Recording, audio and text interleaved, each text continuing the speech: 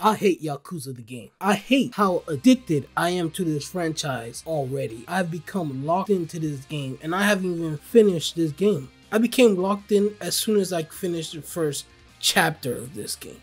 I had very low expectations going into this game. Not because I think the game was going bad, but because I've never had an experience like Yakuza before.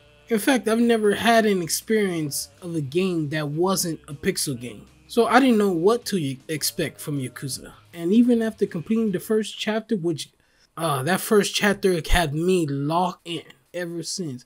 But even after completing that first chapter, what I thought I expected wasn't what I expected and went beyond what I thought I expected. I'm a fan of a good mafia movie. Godfather 1, Godfather 2, Godfather 3, Reservoir Dogs, Heat, The Irishman. I love watching those movies, but even watching those movies didn't touch me the way Yakuza touched me. Pause. But the way this story by chapter 2, thinking, oh man, I know what you're putting down. And to think they could make a very compelling story of the mafia without the gun, and then I get to this freaking scene. And I'm like, wait, you guys have guns? And this just shook me to my core. And I'm like, whoa, threw me for a freaking loop. I thought we were just throwing hands, hard hands. But now some of these guys are straight cheating and they got guns. And I'm like, man, that just makes the story that much compelling in my eyes. Because I'm like, how are you supposed to compete when the other dude got a gun and you only got your hands? But somehow it actually works. It actually surprised me how the gameplay is actually pretty good. I was surprised. I thought the gameplay didn't matter and I just had to speed through the fighting scene just to get to the story, but the gameplay or the fighting sections were actually really good and enjoyable,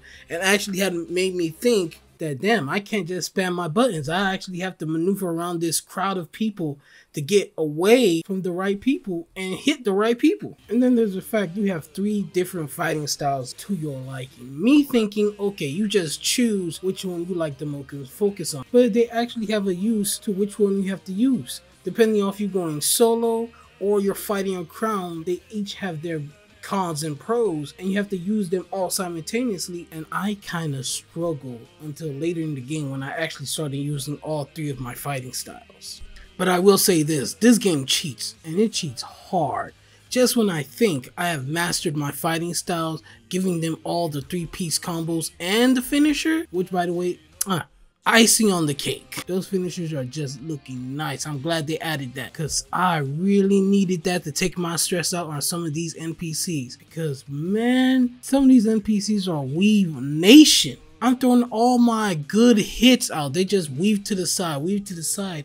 And then there are some bosses that just only weave and only hit you when you try to hit. Like, bro, I've just spent half of this game just giving everybody a family meal. Now all of a sudden I have to start actually planning my hits. And let's not forget the fact that even the NPC random encounter fights also started weaving. And even after they started weaving, they also started ganging up. Like, I mean, really ganging up. Like, as soon as I stand up, they start throwing out their piece combos and making me fall down again. And they do it almost each and every time that I can't even get a hit in. As soon as I try to get my combo started, another one just jumps on and breaks my combo. It's like, damn. I would believe if you told me the game learns your style and your style of gameplay and starts figuring out ways to break it, so you have to learn even more ways to be creative.